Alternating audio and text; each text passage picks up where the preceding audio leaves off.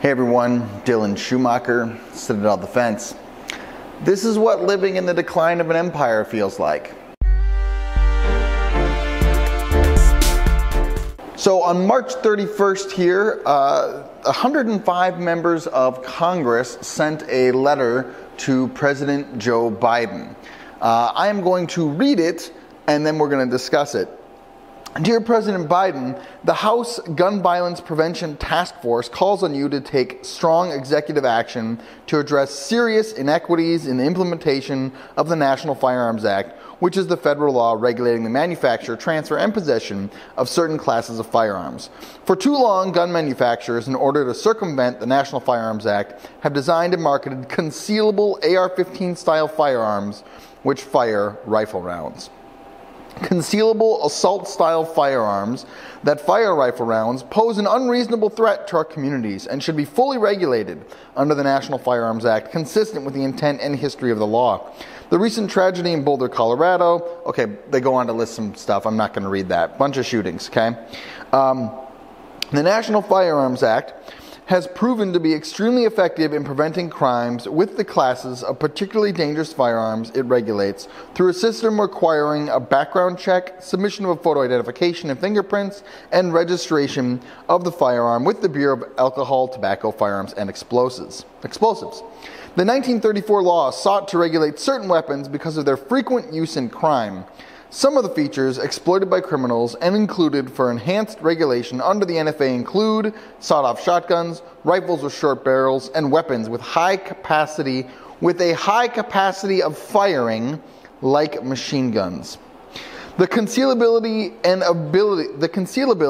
ability to use ammunition capable of penetrating body armor make these firearms especially dangerous on our streets for law enforcement personnel. We thank you for your commitment to preventing gun violence and urge you to immediately blah, blah, blah. Okay, so there's a bunch of things wrong here. Let's start at the top. Number one, concealable style. These are concealable style firearms. Concealable AR-15 style firearms. What does that mean? Yet again, the left is making up a term to make something sound scary.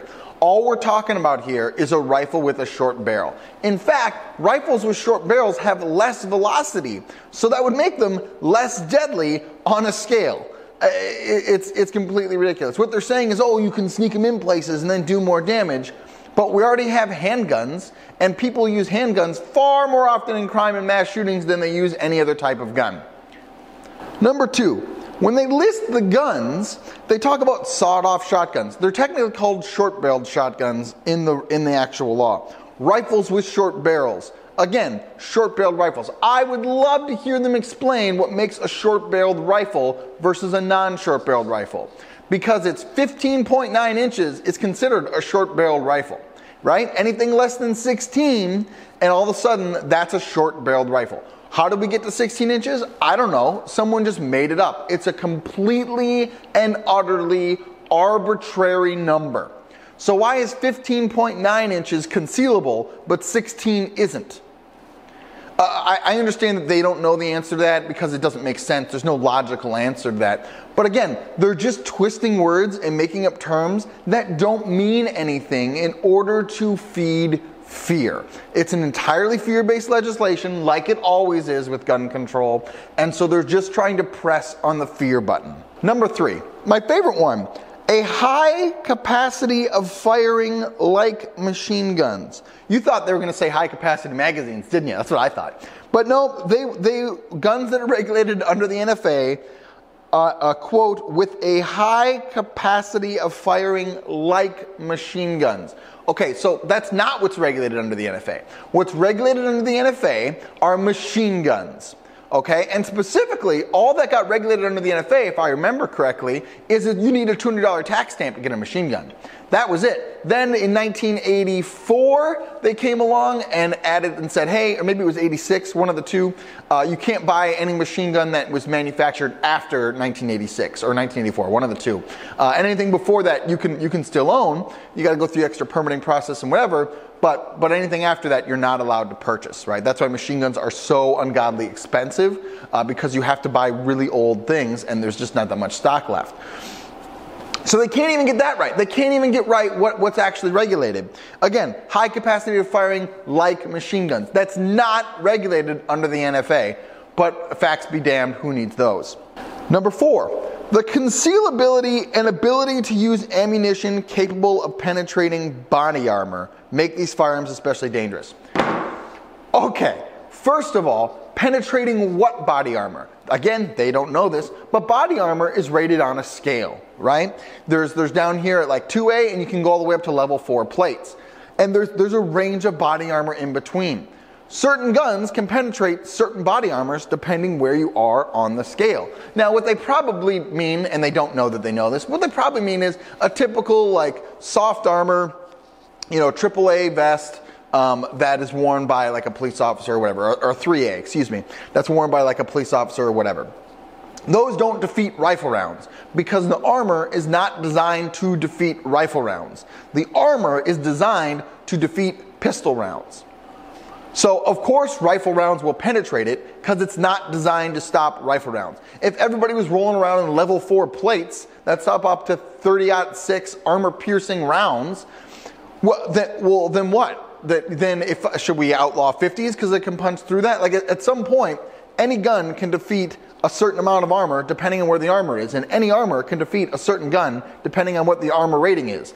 So the armor penetrating argument is a completely relative argument. It all depends on what armor you have versus what gun you have or caliber or velocity you have, right? If I have 1,000 inches of dirt, concrete, and steel, that's going to defeat a 150 millimeter tank round. Like it doesn't make any sense.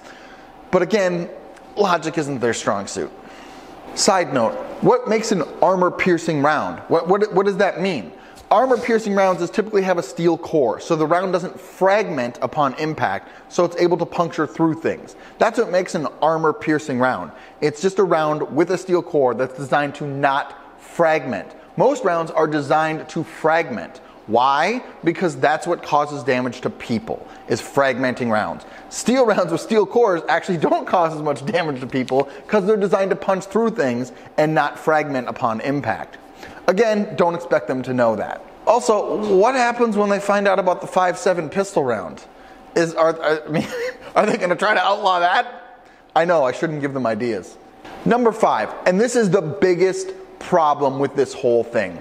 Here, you have 105 members of Congress. Congress, whose actual job it is to make laws. Congress, who wrote and voted in the 1934 NFA Act. Congress, that's their job. They're the legislative branch of the government. You have 105 members of that body writing a letter to the president, who is the executive branch of government, who does not make laws, asking him to make a law.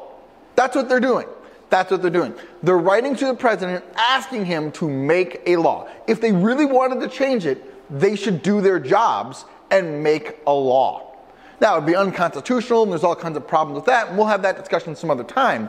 But the American system is completely broken at this point because the members of the legislative body, whose job it is to make a law, are writing else to someone whose job it is to not make laws, asking them to do their job.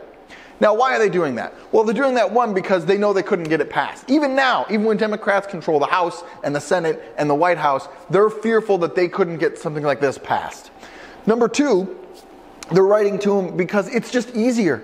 If we just have a tyrant, if we just have a king who just on a whim wakes up one morning and writes a new law, well, that's a lot easier, isn't it? Than having to go through a legislative process and debating it in the House and getting the votes and getting it passed and getting it moved to the Senate and having it debated in there and getting the votes and then getting it to the White House. That's a lot of work. And why do that when we can just pass our agenda by fiat?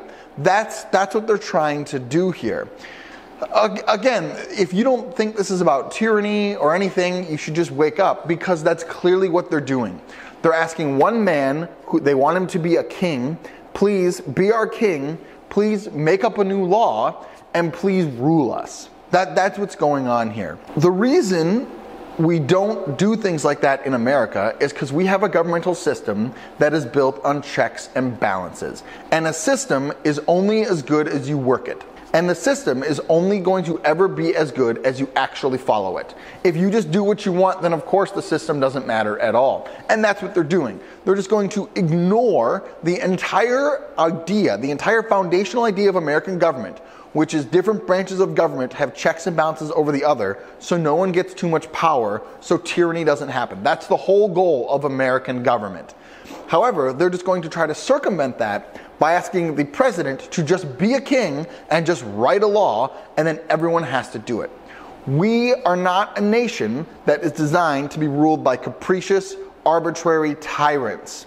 We are a nation that is designed to be ruled by laws. We are supposed to be a people of laws, which means that someone doesn't just get to wake up in the morning and write a random thing and now we all have to do that. That's not how it's supposed to work. They don't care about that. They care about power, they care about their agenda, they care about forcing their agenda down your throat, and they don't care how they're going to get there. They're not concerned with things like rights or rule of law or anything like that. They just want someone to arbitrarily make up a new law so they can get it passed so they can take things away from you. I really just can't get over the fact that members of the legislative body are writing to the executive branch to ask them to do their job. It just really blows my mind how incredibly stupid people are. I mean, the stupidity, it's mind-boggling. It's absolutely mind-boggling. I can't overestimate it. Whew. Do brave deeds and endure.